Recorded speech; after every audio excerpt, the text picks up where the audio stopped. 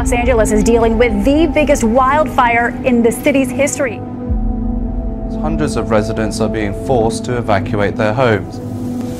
California's governor has declared a state of emergency, with several other large wildfires burning on the state's west coast. The western U.S. is being hit by another type of natural disaster, wildfire. The sheer numbers are staggering. 100 fires in total, around 80 of them considered large. In 9 western states. Did you get that? 75 fires in 9. Can you also talk about, last week saw virtually unprecedented floods across South Asia.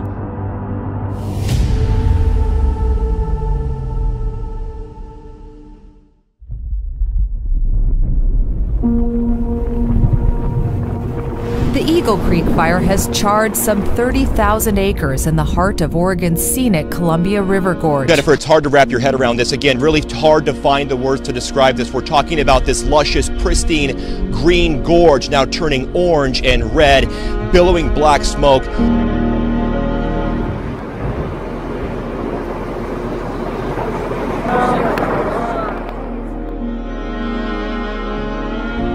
It's like nothing I've ever, really ever seen. I knew there was fires going on, but I didn't think it was going to be as bad as it is right now. I didn't realize the whole town was going to be shut down, which is kind of spooky. That glowing smoke just rolling and billowing into the sky. I haven't seen one this big. I've seen a lot of them, but I've not seen one this big. Here on this side, it is literally... And it really is even just hard to find the words to describe this. A true hell on earth, almost apocalyptic looking, the glow from those flames. Altogether, the state's wildfires have scorched more than 1,000 square miles. That's about 1/3 of all the land burning across the United States. Whether it's the floods down in Houston, or Hurricane Irma that's threatening Florida, wildfires across the west, or extreme drought on the plains, we cannot deny that our climate is changing. We're still struggling to fully comprehend its aftermath. After one of the heaviest downpours in U.S. history, the storm is generating an amount of rain that would normally be seen only once in more than 1,000 years. Mother Nature is angry. We've never seen the kind of damage, the biblical flooding. But the number of natural disasters has nearly quadrupled since 1970. Harvey hit Texas with Old Testament wrath, a deluge along the state's Gulf Coast. First of all, we've never seen 2 Category 4 plus, that would be Harvey at 4 and Irma at 5, smote into the United States of America in 1 year. So that's enough energy that it pulled the ocean out from the land. And it was like that for almost half a day. Dogs playing where it's normally feet deep. This is normally entirely underwater. This video from the Bahamas went viral, showing a normally sapphire sea gone as far as the eye can see. This has been a once-in-a-lifetime tidal event. The force of the approaching hurricane is so strong that despite all this ocean spray, it's actually sucked a lot of the water out of Sarasota Bay. This was the headline in Barbuta's main newspaper today, "Destruction Unreal." This was Barbuda before Irma hit, as you can see, just lovely. This is Barbuda today. The Prime Minister of Antigua and Barbuda says that Barbuda is now barely habitable. And last year alone, 24.2 million people were displaced by sudden onset disasters, 3 times as many as by conflict and violence. Hard as it is to believe, another hurricane is heading right toward Barbuda right now. Hurricane Jose. Another news this morning, Mexico has been dealt with a deadly 1-2 punch, with Hurricane Katia making landfall overnight as a Category 1 storm on the eastern Gulf Coast, 1 day after an 8.1 earthquake struck the country's southern Pacific. Video shows how the earthquake caused violent shaking inside an office building. Mexico's president. I've experienced many earthquakes, but nothing like this. And just as the hurricane season gears up to batter the other side of the country, the strongest earthquake in modern history may just be the beginning of a very difficult end to 2017. This is nature is unleashed. She's drawing all her energy, these hurricanes. 37 consecutive hours of 185 miles per hour. We've never seen anything like that. Over the past 10 years, we've seen 100-year storms every few years. We've seen hurricanes repeatedly besiege the Gulf and East Coast. Historic droughts are becoming common, and water shortages are routine. Unprecedented disasters are becoming the new normal. Our first glimpse of the blackened, still smoky crust the fire left on some land here in southern Alberta. The fire started with a lightning strike 2 weeks ago and has since exploded in size. The yellow, otherworldly haze is because of several large wildfires that are burning in southern Canada and the northern Rockies. The skies glow orange at night as the flames burn on. Families wake up to ash on their windshields. Like a sunset almost, evening light in the middle of the day. It was pretty strange. It was kind of a unique surprise when we woke up today and the sky had this amber glow. Just made everything look a little bit surreal. People in Oregon and Washington are reporting ash fall from the forest fires on a scale comparable to that what happened when Mount St. Helens erupted. It's like being in hell, to tell you the truth. It's like being in hell. It's surreal. It seems like the province of British Columbia is burning up right now. A ball of light shooting across the sky. That bright light splashing across the sky in British Columbia rattled those who saw it. But there are also reported sightings from Saskatchewan, as well as Washington, Idaho, and even as far as Montana.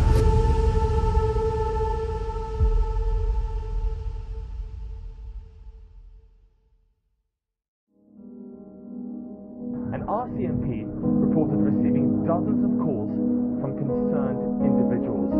Reports suggest it landed around 200 kilometers west of Calgary.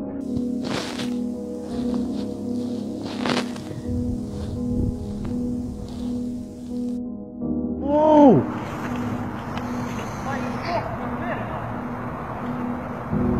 Era Pablito, ese.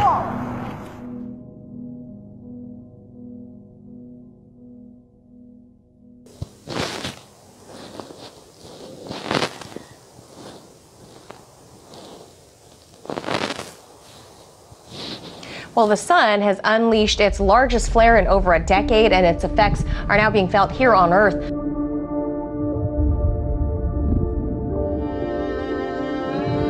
In recent weeks, we have seen the devastating effects of extreme weather on Earth. And these abnormal solar flares reveal that extreme weather is also happening in space. The sun has produced 6 sizable flares in the same region since Monday. Both flares were massive, but the second is the largest on record since 2000. The sun is currently heading toward a low activity period in its natural 11-year cycle, which makes these events all the more puzzling to scientists. With science forecasting a dramatic rise in both the frequency and severity of disasters, the more wicked these storms around America and planet Earth are going to become. The picture's almost apocalyptic. Nature is also taking a devastating toll elsewhere. The pictures that are emerging from right across the region in Nepal and India and Bangladesh are absolutely devastating. One country, Bangladesh, a third of Bangladesh is underwater. The monsoon rains are becoming more intense, stronger and more devastating year upon year. And from one weather extreme to another, in California, residents there are feeling the heat. This week alone, thousands of lightning bolts lit up the sky in the southern part of the state, sparking more fires.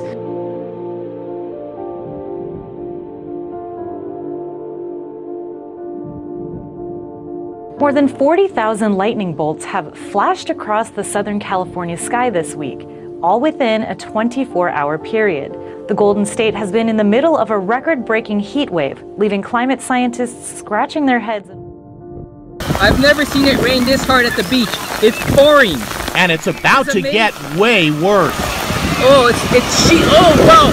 Oh, look at that. Oh my God. Holy this crazy weather system, a quick-moving storm left quite the destruction as it rolled through Santa Barbara. Oh, God! Others sought refuge in stores. Oh, my God! Just look at these terrifying images.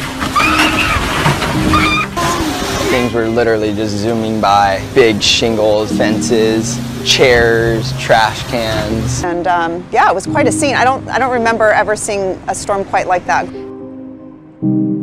We're out boating on Lake Powell yesterday, got a nasty surprise as a microburst. Yeah, there are people who boat around there say they're used to keeping an eye out for changing conditions. What blew through yesterday, though, they said was way more violent than usual. She said she's never seen anything like what happened there yesterday. We're here every year and I've never seen a storm that bad. She shot video on her phone as the microburst blew across the lake, throwing waves up against the houseboat she was on. Video of lightning in the Santa Clarita Valley. We got a number of videos from viewers showing the same sight in areas like Lancaster, Palmdale, and into the San Fernando Valley. What is that? Like a lightning. Whoa. They all showed a massive cloud with lightning moving through. So many strikes inside that it almost looked like one of those lightning ball toys.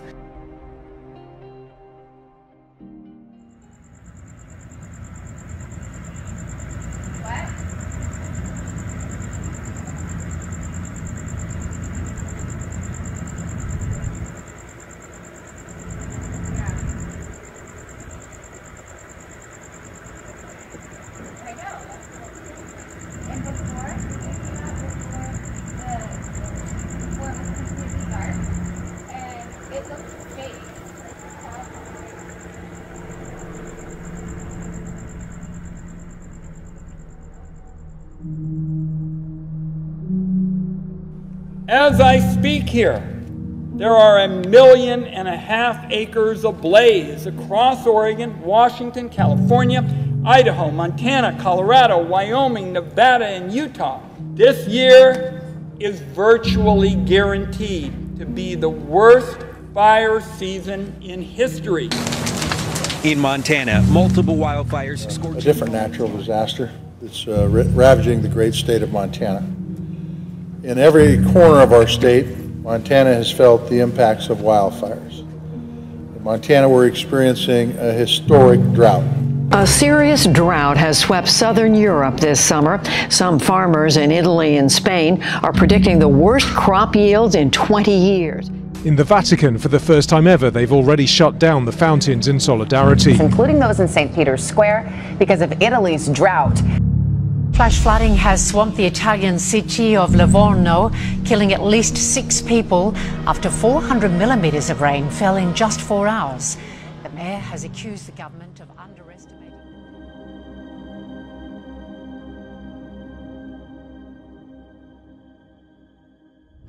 An out-of-control bushfire has forced the evacuation of staff from the Navy base at Jervis Bay. As we go to air tonight, there are more than 120 fires burning, including one on the south coast at emergency level. Temperature has dramatically plunged, but tonight fires are still burning.